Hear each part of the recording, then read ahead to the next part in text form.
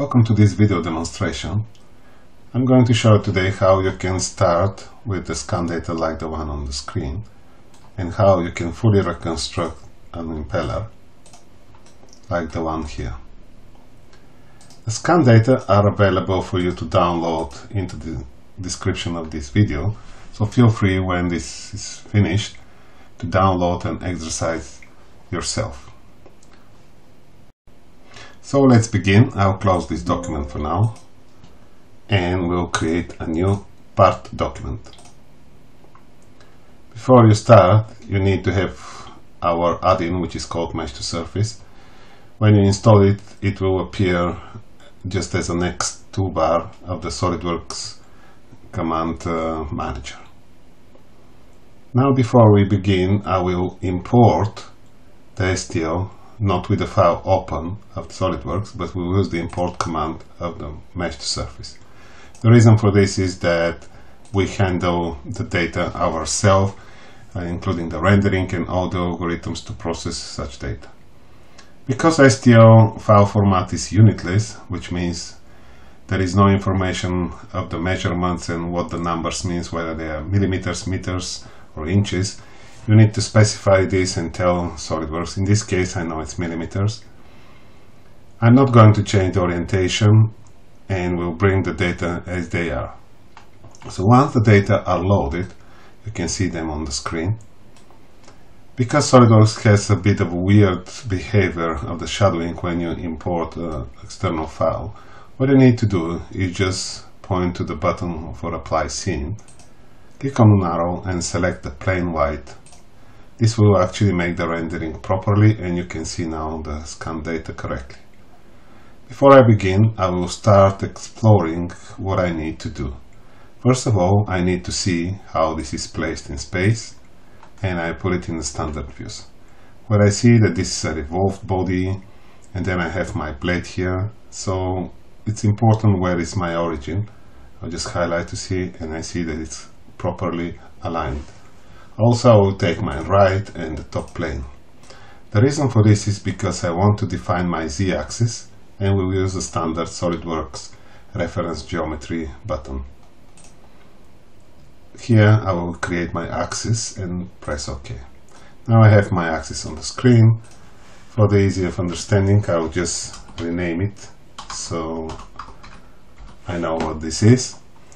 And I'm going to use it a bit later for all my revolved surfaces. So let's understand now what we want to achieve.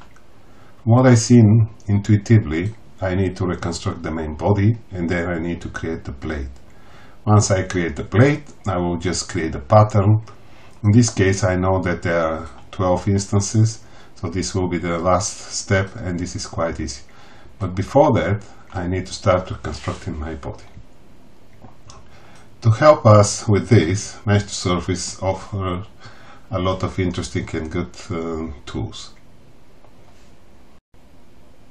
I will now switch to Mesh2Surface tab and will select my z-axis. When I select it, I have an extra icon which is called Create a Revolved Cross Section, or I can choose it from the main toolbar. I can just here pick it from the context menu. So what do we have here is a section plane, what it's called. I can just move it and it will just create a section and place it where we started from.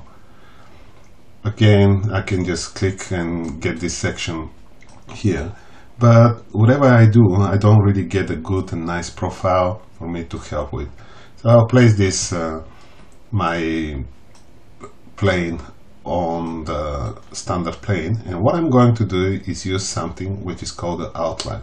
The amazing thing of Mesh2Surface here is that it actually will outline this even in a rotational way, which means that it will take the mesh and unroll it and place everything onto this plane. As you can see here, I can easily extract my profile.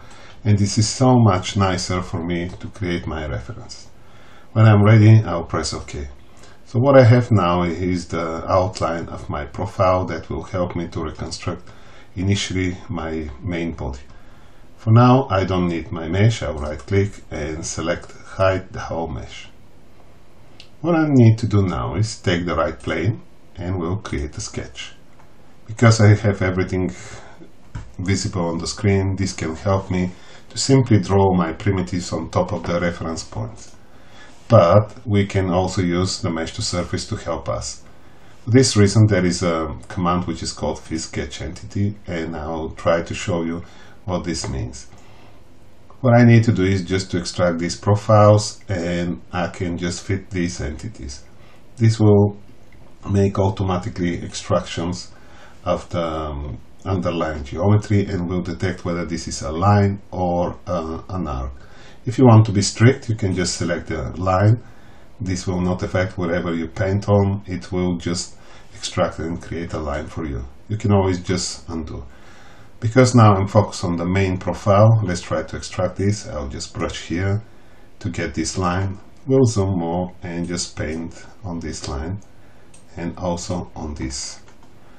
Here this is a composite curve, so I'm going to extract this line. We'll extract a little bit of this line here, and this is my profile. So far I extracted my main lines that will help me to reconstruct. Probably I also need to get a line here at the bottom. But also what Mesh2Surface offers you is automatic filleting. In this case I can just select this command, which is called automatic fillet, and then just brush over these 2 points where they need to define a fillet. As you can see, Mesh2Surface analyzes the underlying points and automatically determines your radius. You can also probably apply this by holding the mouse button and dragging to this. As you can see now, it intersects, but it didn't manage because it didn't find enough information here. You can also, what you can do here is use the intersect command. That is actually a corner trim, which is similar in Solidworks, but the way it works, you just brush over these contact points. So I'm ready for now. Before I press OK, I want to make sure that all the lines are fixed in Solidworks. When I press OK, they will appear as normal entities in Solidworks sketch. Why I did this fix? Because now, whatever I'm trying to do, my line will be here. So I'm trying to make a full profile of my body. This is probably I need to unfix. So I can just create it vertical, and I can easily adjust to the right position. And I can use now just the normal sketch commands of Solidworks, like for example, let's create a corner trim here, pick this one, and I'm going to start to close the profile. What I'm going to do now, I need to actually here to make a fillet. We use the fillet command and we'll pick these 2 lines, and now I'm going to play with the results to see where this arc comes. For this demonstration I will press OK. Probably I can just adjust this until I get a better result, but I will leave it for now. What I need to do here is to close this, and as this is quite a complex shape, I will just use the normal B-spline, and we'll draw this with the several control points. Right click to finish, and at the moment you can tweak this and get the best of your results by moving the entities of Solidworks. You can adjust. And the good thing is you have underlying reference, so you can easily adjust it and get the most of your results. In this case, for example, I need to make this tangent to get my profile properly. When I'm done with this, I can press OK, and now I have my sketch of my main body. I will adjust my cross section for now, so you can see and understand this. And now is the way to reconstruct our main body. We'll use the standard revolve command of Solidworks, select this sketch, then we'll go to revolve extrude, and we'll pick the axis, which is the z-axis in this case. I can press OK, and as you can see, now I have my first solid body. I'm going to hide this for now, and we'll get back and get focused on my mesh here.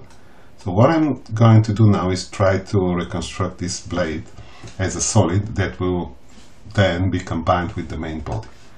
For this purpose, I'm going to use our fit surface command of Mesh2Surface. In order to do this, I need to extract the area which is of my interest and use the mesh selection command. You can use the magic wand here where you can control the sensitivity, so it will automatically extract some information. Using the slider you can adjust and get what you want. In this case I just get the main surface and try not to get any fillets, because this you can apply later. When I'm ready I can just press OK. Now you see that this remains selected and I can use my fit surface command. This will automatically find the surface which goes through the underlying selected triangles and will give you an instant cohort deviation. Here you can see it only has 5 by 5 control points, and the deviation is really good. I can just press OK, or before I continue, the best will be to actually apply some extension to this surface, and the reason is to make sure that it actually will go through later to do a proper intersection. Again, I can check the deviation, which at this moment is 50 microns, which is absolutely enough. I'll press OK, and I will just go and unselect this area. So you can see we extracted this surface. You can always just go and evaluate to see the quality. We can just right click and hide this mesh so you can see how well this approximates. Let's turn off the zip run and bring back the mesh again. What I'm going to do to extract the same surface on the other side, we'll hide this surface for now, and we'll repeat the same process. Going to Mesh2Surface, select mesh selection. Use the magic wand to extract the area that I'm interested in. Probably in this case is too much, so it captures the fillet, which I don't really want. This looks good to me, and I will press OK.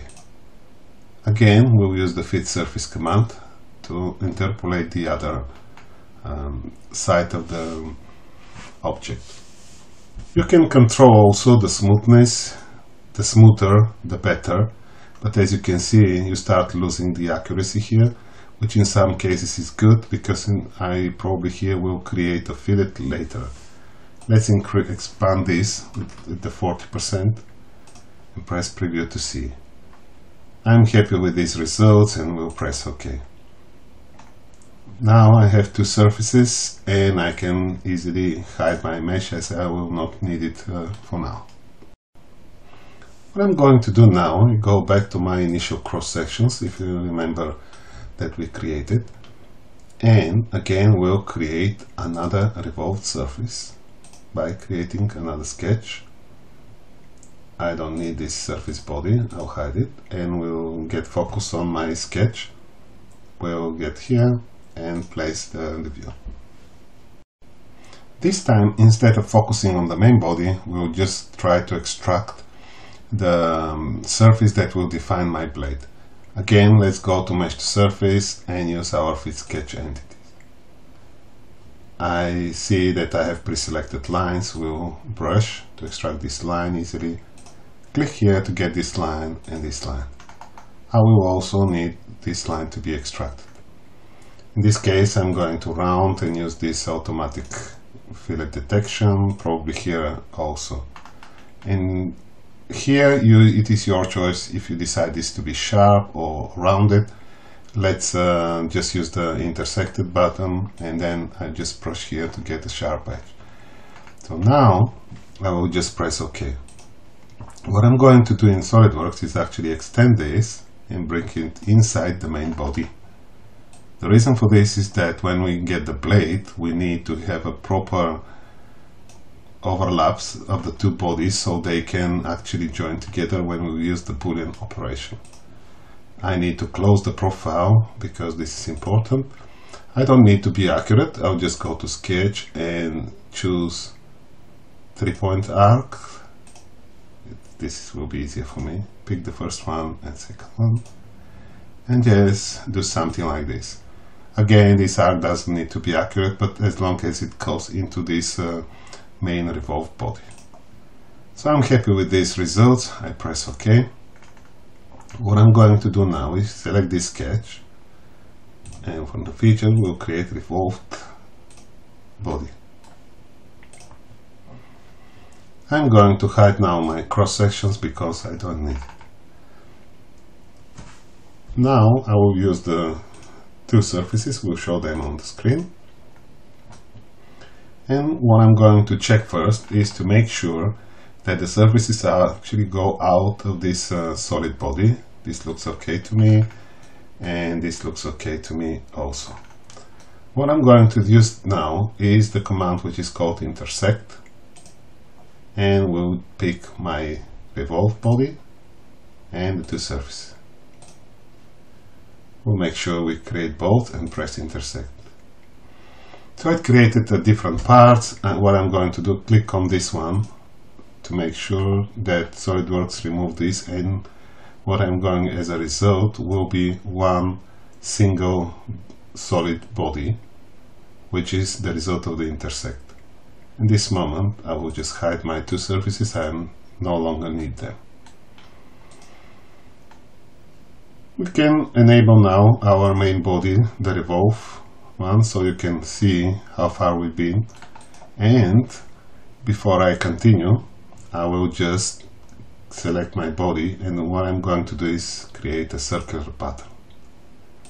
First we need to choose the z-axis that will be used, and now instead of features and faces I'm going to select bodies, and will pick my intersect result. At the moment it offers us 8 number of instances, but again you can check this with your customer. I know that this is 12, I'll just press OK, and I get my results here.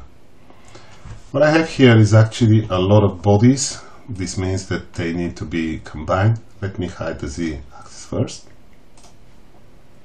The way I can do this is just by selecting all of them and just go to Insert, Features, Combine. So again I need to choose all the bodies that I need to combine. I will just use the mouse to select all of them. And now make sure that you choose the operation which is called Add.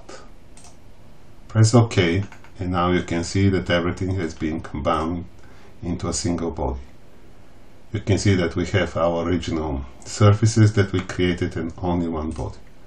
I will just show my mesh at the moment so you can see the overlap. There are still selected triangles. The way you need to unselect them is just by right clicking on the mesh and then select the button which is called deselect all the triangles.